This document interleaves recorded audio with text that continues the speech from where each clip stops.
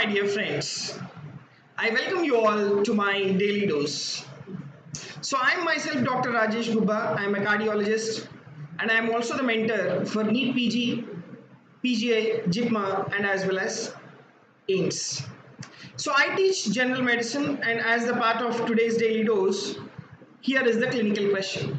So I have a 57-year-old man.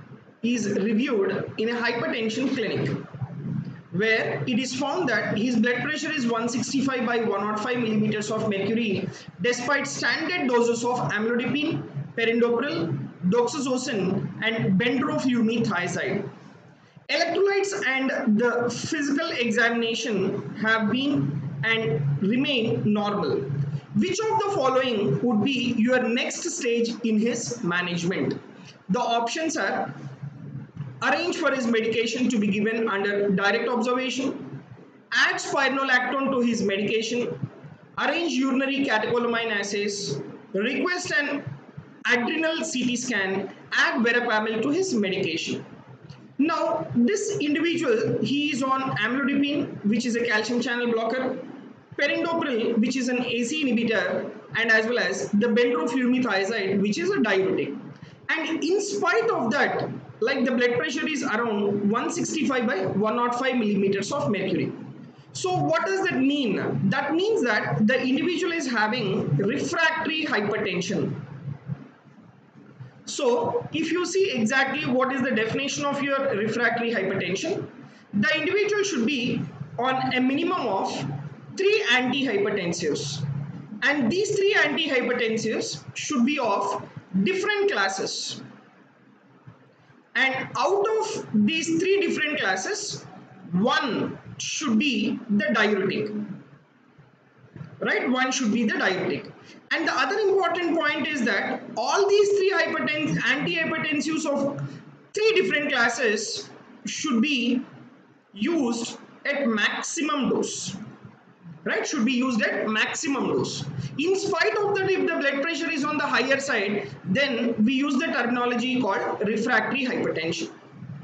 All right. Now, so like already the individual is in follow-up in the hypertension clinic. So arranging the urinary catecholamine assays, requesting the adrenal CT scan, this is mainly to rule out the secondary hypertension.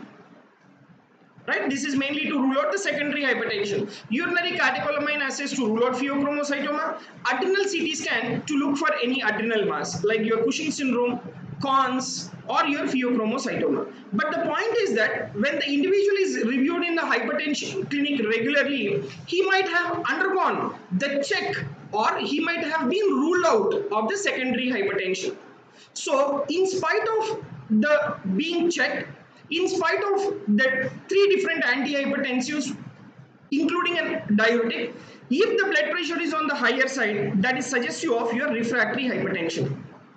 Now, the point is that one of the most common cause for the refractory hypertension is adherence to the medication.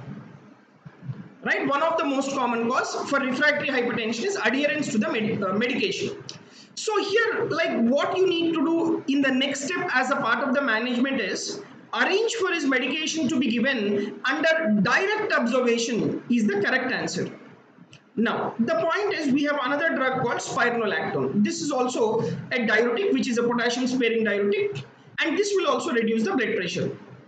But the point is that once you have given the medication under direct observation, but still, right, but still, if the individual is having hypertension, then you give this particular spironolactone. So as a part of the next step in his management, adding spironolactone will not be the correct answer here. Why? Because one of the most common cause for your refractory hypertension is your adherence. So first you try to maintain the adherence by supplementing the medication under direct observation. In spite of that, if the blood pressure is still on the higher side, then you add the spironolactone. That will suffice the answer. What about this verapamil? Verapamil is your calcium channel blocker, and this is mainly used as anti-arrhythmic drug.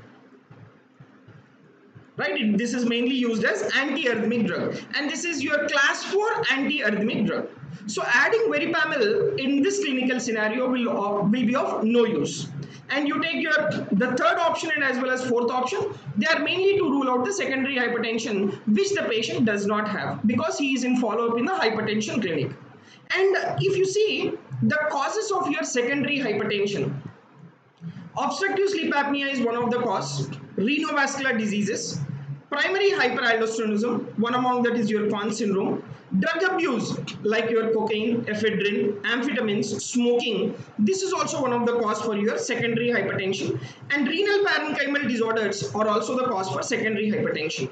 But if the question is asked which is the most common cause for your secondary hypertension, the answer will be obstructive sleep apnea.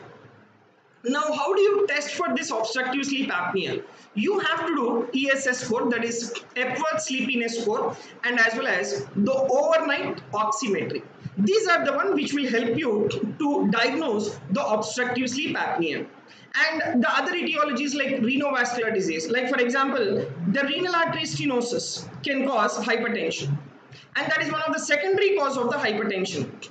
And you have to do renal Doppler for diagnosing the renal artery stenosis. And primary aldosteronism you can diagnose by doing aldosterone-renin ratio. Drug abuse, you have to do a urinary drug screening, and renal parenchymal disease, that is being diagnosed by doing the renal ultrasound.